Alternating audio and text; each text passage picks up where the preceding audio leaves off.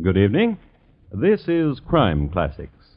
I am Thomas Hyland with another true story of crime. Listen. William Palmer always did that when he walked past the tombstones in Rugeley Cemetery. He ran his walking cane across the closely spaced tombstones as if they were a picket fence. And he whistled a jaunty tune as if he didn't have a murder in his heart. It might concern you a little that the tombstones were so near to one another. Well, it so happened that the path William Palmer took was through a section dubbed the popular section, a segment devoted to the turning into dust of folk in the lowest income bracket. William Palmer's using this path because it's a shortcut. He's anxious to see his sweetheart. He carries candy for her and poison for her husband. Thoughtful man. So tonight, my report to you on the Hangman and William Palmer. Who won? Crime Classics, a new series of true crime stories from the records and newspapers of every land from every time. Your host each week, Mr. Thomas Hyland, connoisseur of crime, student of violence, teller of murders. Now, once again, Mr. Thomas Hyland.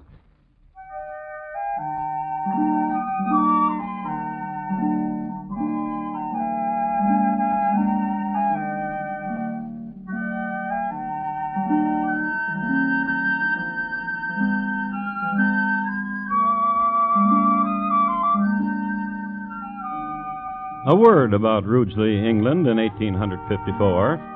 It was about as large as Twickenham. Most of the people of Rugeley toiled at Bladen's Brass Foundry, England's prime source of supply for ornamental door knockers.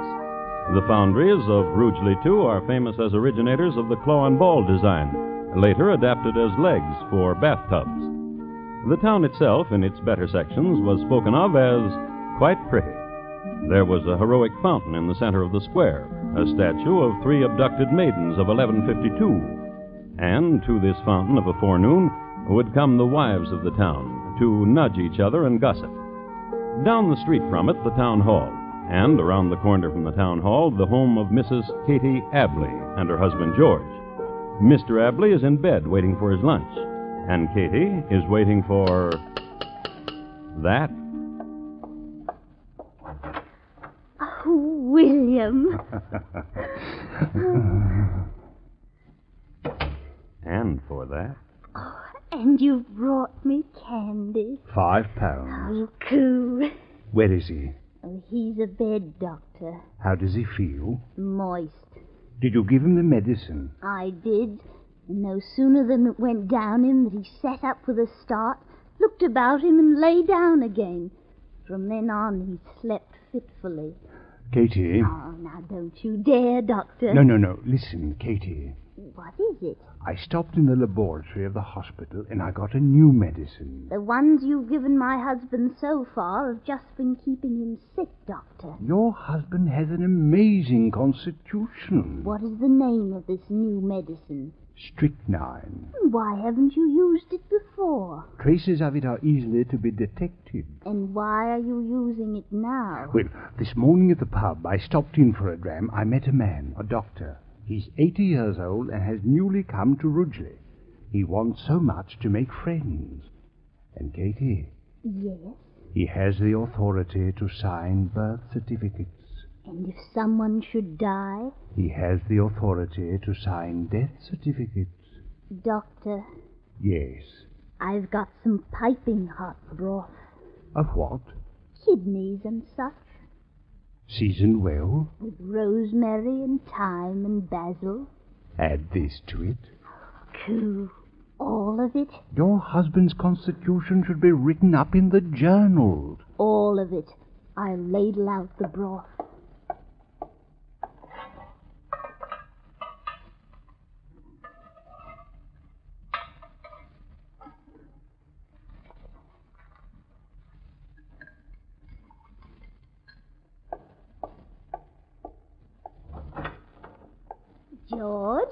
George, I brought you some nice broth. Here, now you let me spoon it for you. That's a nice boy. Eat up all the kidney broth.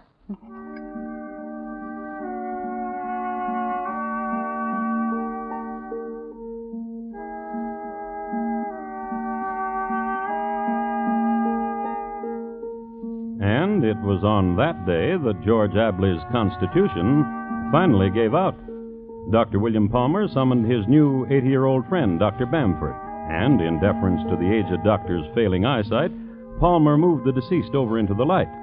Dr. Bamford corroborated on the diagnosis of death due to internal strictures and closures and signed the death certificate. Dr. Bamford had found a friend.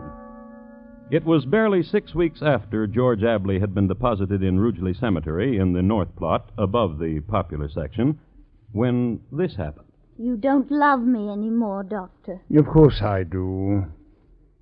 Katie? I've no more money, if that's what you want. But your husband left you £1,000. And I've given you all but a pittance. And you've no more? You don't love me. And you've no more? No. Once I loved you, Katie, but no more.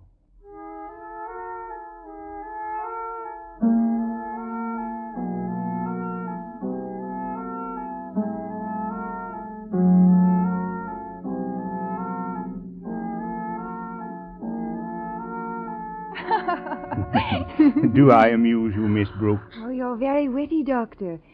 You'd better listen again with your stethoscope and make sure. My diagnosis is correct. Your heart is kind and generous, and it beats quickly. Does it? Now, listen to mine. Oh, surely you're joking. No, of course I'm not. Here, put these pieces in your ears, and...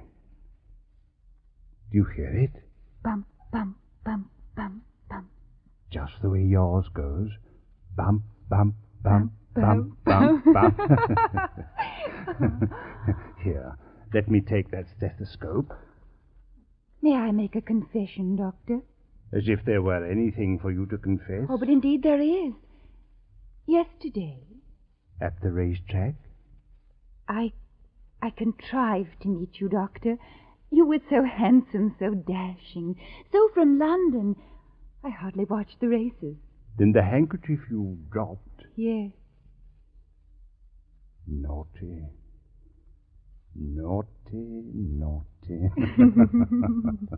I'm bold. Bold. That's what you are, bold. Doctor, Yes, I'm ashamed. Miss Brooks. No, don't touch me. Listen to me. I'm ashamed. What I did yesterday, dropping my handkerchief at an opportune time so that you would lift it up to me, and speaking with you then, and spending the rest of the day with you, then coming here this morning to plead an illness I never had. Miss Brooks, dear Miss Brooks. My Miss Brooks. My Miss Brooks? You don't think I'm wanton? Certainly not. A girl in my station... You kissed me. Bum, bum, bum, Bum, bum, bum,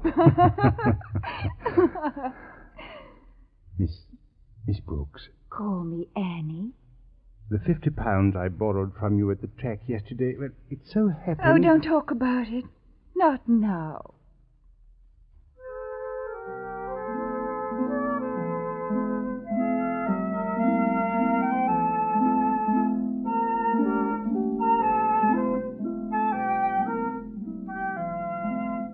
They were wed, he a young doctor, she the daughter of an English colonel who had collected a lot of rupees in India. It is interesting to note that this is the same Colonel Brooks who was known around Calcutta in the 30s as Adorable Brooks, a name which stemmed from leading a charge against the Gurkhas, armed with only a polo mallet, this on a wager. His daughter Annie, as we have seen, had inherited a good deal of his dash, all of his big game hunting trophies, and every month a check. This check represented a monthly allotment from the colonel's estate, the rupees having been translated into pounds. Well, the young doctor and the colonel's daughter lived happily for some months. Champagne for breakfast, and in the afternoon, when the season was right... Come on, mermaid. Come on, mermaid. Mermaid! Mermaid! Oh, Dear. what do you want? Oh, don't be cross. Here's some more money. I love you. I love you, Annie. Good, good Annie. Dear, Yes? that's the last of it for this month. But it's only the 5th. And we've been to the races for 5 days. Don't worry about it, dear. You can always borrow until my next check. You always do.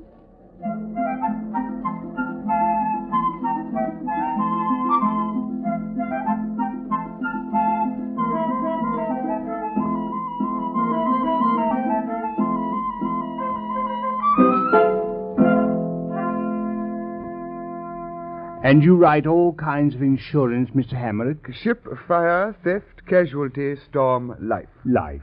A policy on your life, Doctor? My wife's. In what amount? £13,000. How old a woman is your wife? 27. Her health? Excellent. Well, you're a doctor. You should know. Well, I don't want you to take my word for it. I brought a report on the condition of my wife's health from a colleague, Dr. Bamford. Here. Heart, excellent.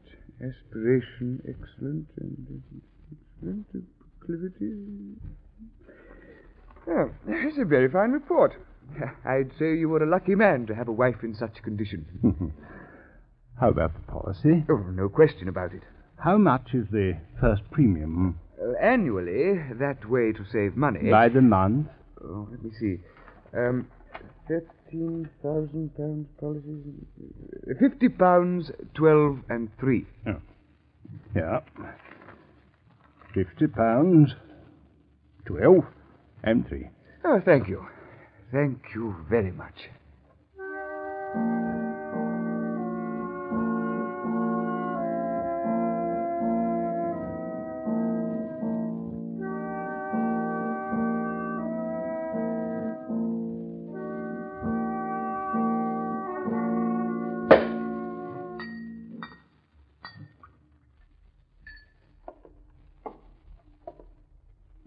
Annie. Annie, wake up. Wake up, dear. Hello. Champagne. Hello. Drink it. Hello, hello, hello. Drink it all, then I've got a secret for you. Tell me a secret. I know who's going to win the 3rd race today. Who? Gold Finder. Oh, you're very clever, but But what? we have no money to bet. How do you think I got the champagne? Oh, you borrowed it. Gold Finder in the 3rd. Get dressed. Get dressed. Yes. Dear, Get dressed. I feel... What? I don't know. I can't seem to... You just lie here. Let me feel your head. Warm. A little fever. I don't want you out of bed today. Yes, Doctor. I leave you a powder to take. Yes, Doctor. Take care of yourself. Yes, Doctor. Doctor, Yes, you love me. I know you love me. I do. Kiss me. Annie. Come here and kiss me. All right. Bum, bum, bum, bum. Bum, bum, bum, bum. Dear Annie.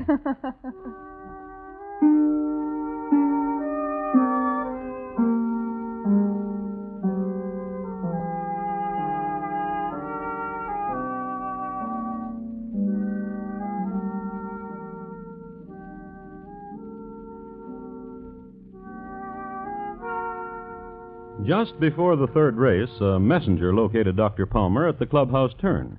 He told the doctor that his wife had been found dead by the cleaning woman. Goldfinder paid £4.3 to place. Dr. Palmer had him to win.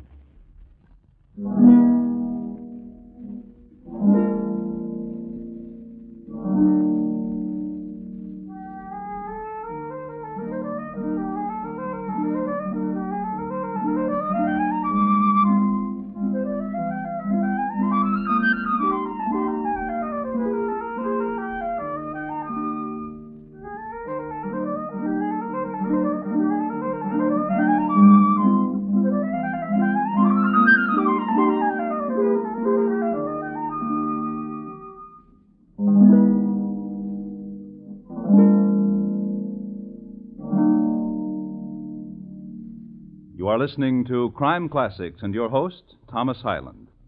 This Friday night, Mr. Keene, tracer of lost persons, takes on the beautiful widow murder case. It's a thrilling seesaw battle between ruthless underworld forces and the old investigator, as Keene closes in on the facts of death related to one of his most fascinating and dangerous assignments. Mr. Keene, tracer of lost persons, Friday nights on most of these same CBS radio stations. Don't miss him. And now, once again, Thomas Hyland in the second act of Crime Classics, and his report to you on The Hangman and William Palmer, Who Won.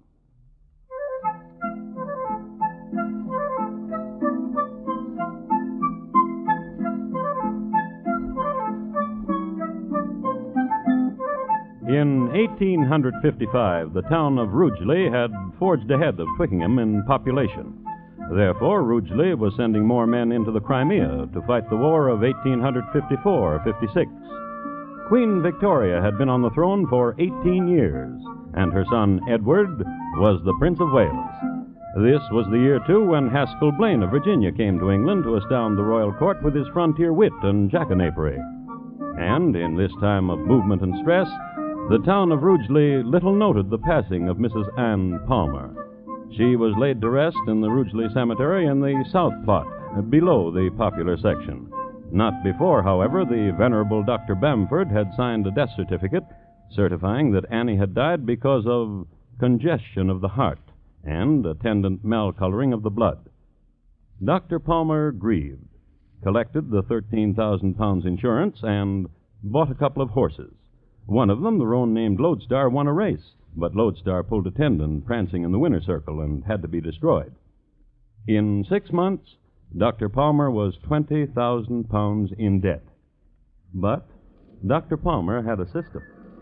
And these visits of yours, brother, are like freshets of spring rain. How did Dr. Woolsey treat you here, Walter? Oh, he's tapered me whiskey down to a glass in the forenoon. William. Yes? My being a drunkard, blood brother to you, a drunkard. What's it done to you in the city, William? Why, nothing. Oh, not much. Physician brother to a drunkard. Dr. Woolsey will take care of you. William, what have you got in that package you're carrying? Let's walk a bit. The sea air's a tonic. Oh, from these cliffs on a clear day you can see France. What have you got in that package, William? A gift purchased at the inn for a friend of mine. Oh. I have a surprise for you, Walter. Oh, what? Here, hold this package while I... No, don't open it, Walter. It's not for you. Then what's my surprise? Here, a life insurance policy. The what? Life insurance for £13,000. My life's worth that much to you, brother. So that you'll take care of it better, for my sake. Such a brother you are. Brother. What is it? What's in the package? Why? Oh, from the shape of it, it feels like a bottle. What kind of a bottle, Walter? Whiskey. Again, then. What kind of whiskey? And if I guess? We'll open it and see. Guess. Scotch whiskey. Yes, but whose? McPhairfield's. Open it and see. McPhairfield's Scotch whiskey. Brother. What, Walter? May I open it? No. I run with it. I'm fleeter than you are, and you shan't catch me. And when I run away from you, I'll open it. Where will you run to? There, to the point there on the cliff where the hedgerow stops. Oh, please, William, please. If you run from me and I can't catch you, it'll not be my fault. Run. Run! Run.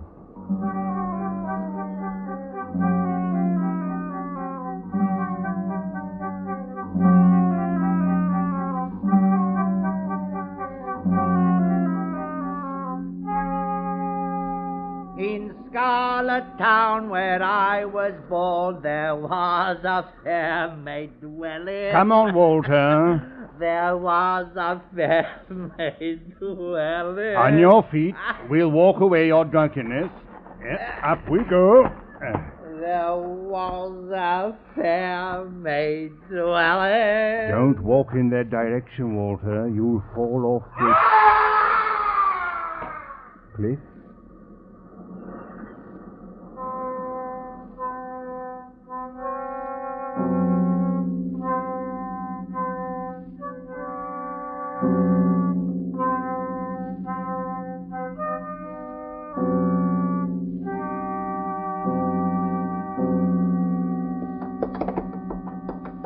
That's not a horse race. That's a funeral. By some misadventure, the black stallions which drew the hearse of Walter Palmer had been frightened, and they bolted and ran away.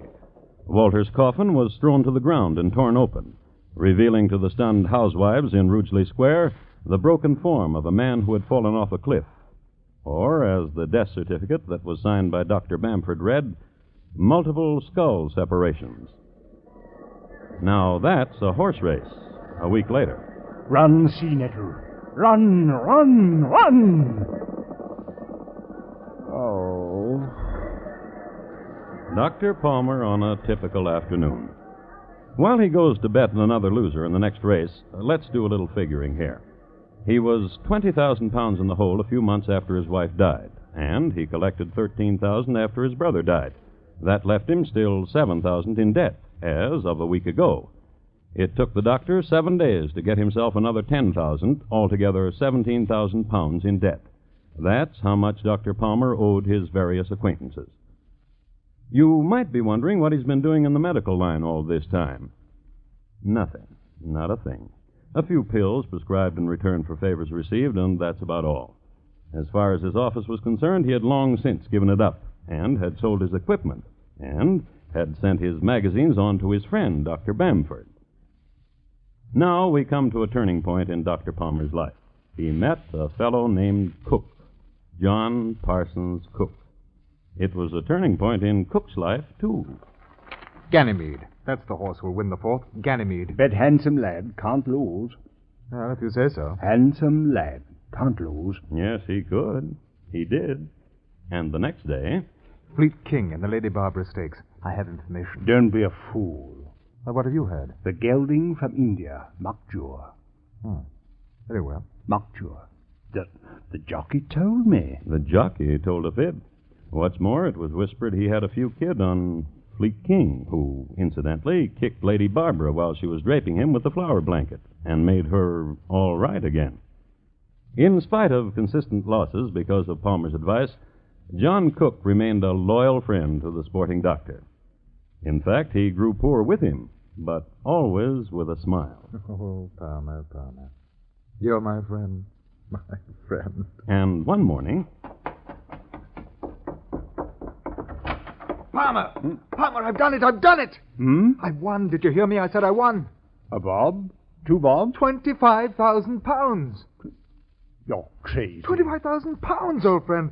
I've had one of those days we talk about, one of those days we think about when we're trying to sleep or when we're getting drunk. 25,000? Show me. Show me! Show me. Look! Look, look, look, look! We're rich. Yes. Rich. Cook. Cook, you're my friend. Cook. Talk to me. What do you want? What are you going to do with that money?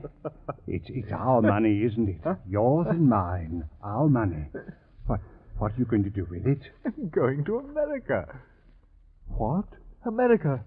What about me? You're my friend. What about me, Cook? You wish me well. And the money? I'll be rich in America. Without me? Without you. I bear you no malice, Cook. Well, why should you? We've been good friends. I'll be so sorry to see you go. I'll remember you well. Cook, listen. What? A last drink with me. Well, I don't mind. A special drink. Well, of course. Oh, I'm very happy for you, Cook. Yes, friend of mine. Wait here. Where are you going? A special brandy in my belongings in the next room. Good. Wait here. All right. 25,000. Oh, I'm very happy for you, Cook.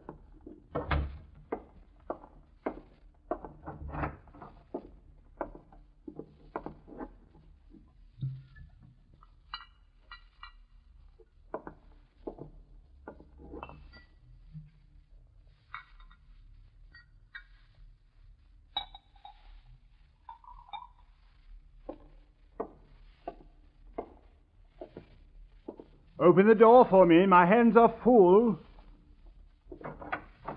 Special brandy, Cook. Oh, dear friend. This one's yours. dear friend. America. Hmm. Oh. Greedy. Greedy, greedy. Well, in truth, Palmer, I'm in a hurry. That's why I swallowed down the brandy. Greedy, greedy, greedy. Yeah. The taste. You've been poisoned. On my word. Palmer. I can't help you. I want your money. You'll die quickly. You're doing it now.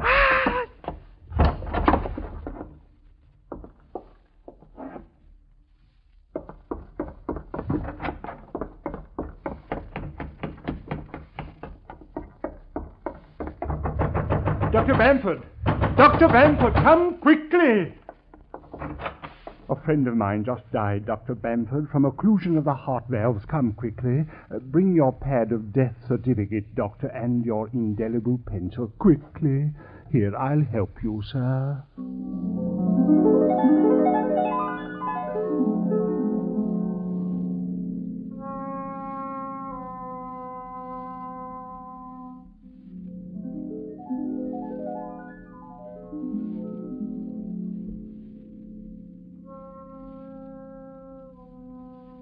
It would have worked, too, except that it had happened 3 times before. Mr. Hatton, local police superintendent, noted a sheaf of 1,000-pound notes peeking out of the doctor's back pocket. An arrest was made, a trial was held, the doctor was found guilty and hanged, and the physician who pronounced him dead was named Bamford. Death due to dramatic separation of the cervical spine, the doctor wrote. Which is what happens in cases like these.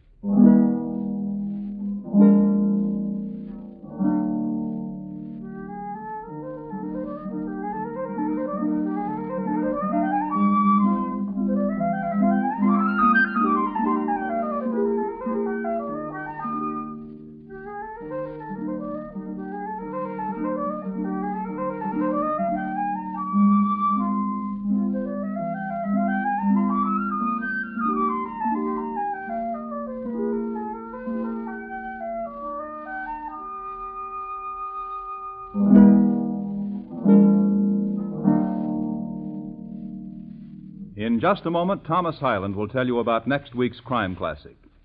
William Palmer, tonight's crime classic, was adapted from the original court reports and newspaper accounts by Morton Fine and David Friedkin. The music was adapted from themes of the period and conducted by Bernard Herrmann, and the program is produced and directed by Elliott Lewis. Thomas Hyland is portrayed on radio by Lou Merrill. In tonight's story, Jay Novello was heard as William Palmer. Featured in the cast were Betty Harford, Ellen Morgan, Joseph Kearns, Ben Wright, and Alistair Duncan. Bob Lamont speaking. And here again is Thomas Hyland. Next week, Glandier, France, in the year 1840, and the interesting events which occurred when an iron smelter's wife sent her husband a gift. My report to you will be on the 7-layered arsenic cake of Madame Lafarge. Thank you. Good night.